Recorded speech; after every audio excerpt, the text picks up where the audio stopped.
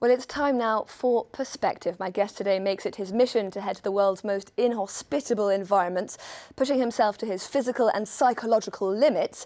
His aim to find out how our brains adapt to extreme situations and how that knowledge might help us as our planet becomes ever more unpredictable. Well, that man is Christian Clot, Franco-Swiss seasoned explorer and also author of Exploring Tomorrow. Can we be explorers in the 21st century, or potentially more accurately, how to explore the 21st century? Thank you very much indeed for coming on to speak to us here at Advance 24. It's a pleasure. Now, you're interested in seeing how extreme conditions impact upon our cognitive function. Where has that quest taken you? What extreme environments have you experienced firsthand? Oh, yeah, I use extreme environment like Dartalut in Iran. It's a desert, really hot, the hottest in the world, in fact, plus 60 degrees Celsius. In Siberia too, minus 60 degrees. Amazonia rainforest, 44 degrees, 100% of humidity, and Patagonia, the channels of Patagonia, which is a place the most unpredictable in the world. And what did you find? How do our brains react when they're pushed to those sorts of limits? Well, it works hard, and it needs a lot of energy to try to find new kind of solutions, to try to adapt itself. And in fact, it did it. I mean, my brain really adapted itself. It changed some parts in the brain. Physiologically, not only just psychologically. Physiologically, we have some changes in my brain. So that means that our brain can really fight and adapt itself when facing new kind of situations. And for those of us not familiar with exactly how you would go about that, what sort of experiments were you doing on yourself?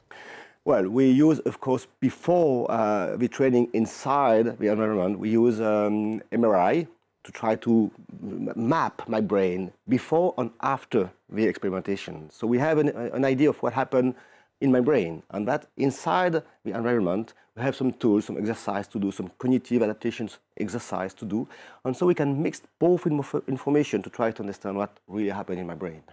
And what were your most surprising findings, things that your brain did that you weren't necessarily expecting?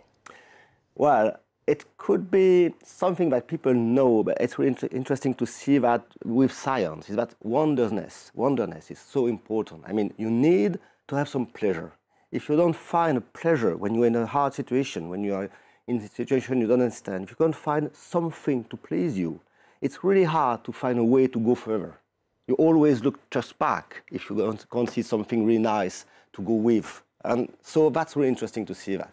And did you feel that yourself? You felt yourself experiencing wonder even as you were facing extremely harsh conditions? Yeah, when you are in really harsh conditions, I mean, suddenly the conditions just blow away. That put you in a state you can't understand. Your brain is just fighting as much as it can. Suddenly you find something really nice, like a sunset or a sunrise, like a bird, like a small animals, or a memory of your beloved.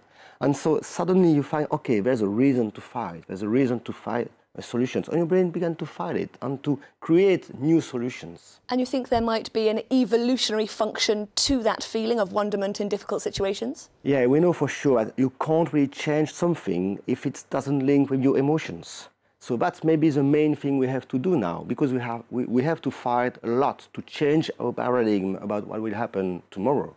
And we need to forge and to form people with their emotions, and not only with information on, yeah, you have to do that and that and that. But it's not linked with us. What is linked with us is love, is fear, is all these kind of emotions we feel, and with these we can fight something.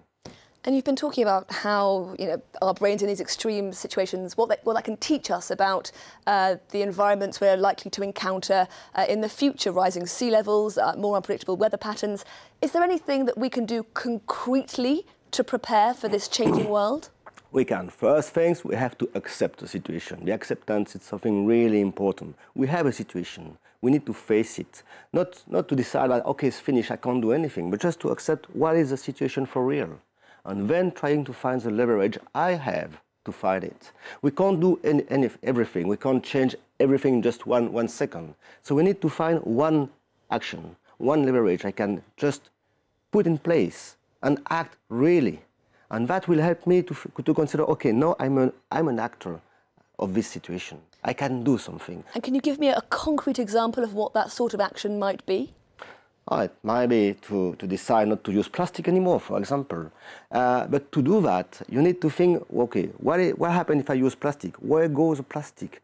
Okay, it goes in the ocean. I love ocean, so I want to protect ocean, so I decide not to use anymore any plastic. But if you just decide, I don't want to use any plastic anymore, it's not enough. You need to know why you decide to not use plastic anymore.